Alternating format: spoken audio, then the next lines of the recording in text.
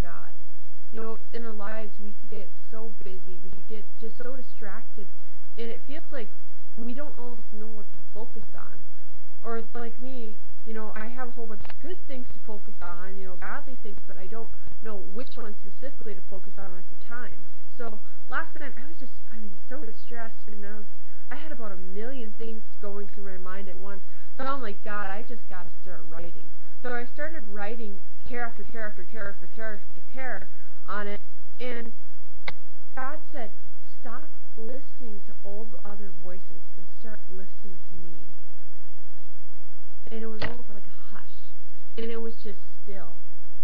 It's like, wow. And then I started praying through some of the things, and I'm like, this doesn't even matter anymore. In comparison to what it is to really know God and really listen to Him, all this other stuff doesn't even matter anymore. All the family concerns, all the, things in your life, and just different stuff like that, it doesn't matter.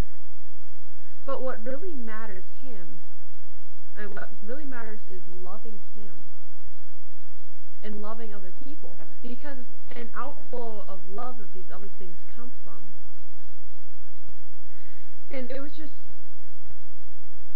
I started checking off these concerns, and it says to cast your cares on God, for He cares for you. And so what does it really mean to cast that care on Him? Sure, you got to make sure first, what can I do to put feet to my prayers? But if it's something you can't do anything about, and it's just a care and it's just bothering you so much, you just got to say, you know what, God, I give this up to you. And that's just what really jumped out to me yesterday. And I hope that all helps you. Just to remember that He cares for you. And that's why He wants you to cast His cares on Him.